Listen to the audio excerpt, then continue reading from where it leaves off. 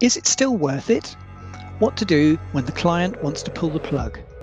Years ago, I managed a project to design and manufacture about 20,000 pieces of equipment for a household name client of the engineering manufacturer I was working for. Rather than charging the client for the development costs, they were factored into the selling price of the manufactured units, so it was crucial for my company that we would sell all the units at the end of the project.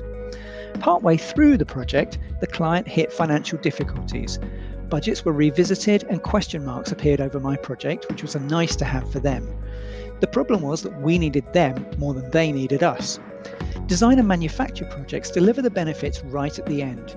There's nothing to be gained from owning component tooling and assembly jigs. You have to make and sell the finished product in order to realize the benefits. So the project was a must-have for us.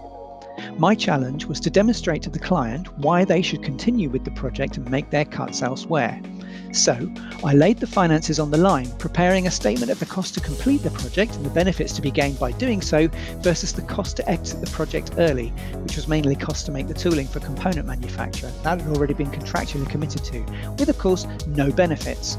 I put this cost information on my weekly project status reports, and then it was up to the client to decide what to do.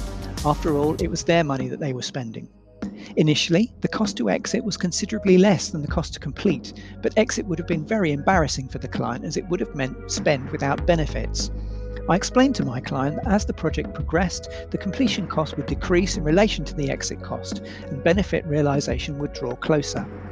The project remained in funding limbo for a couple of months, but it soon became apparent to the client that it was better to complete and to realize the benefits than it was to exit, and the project continued right through to manufacture.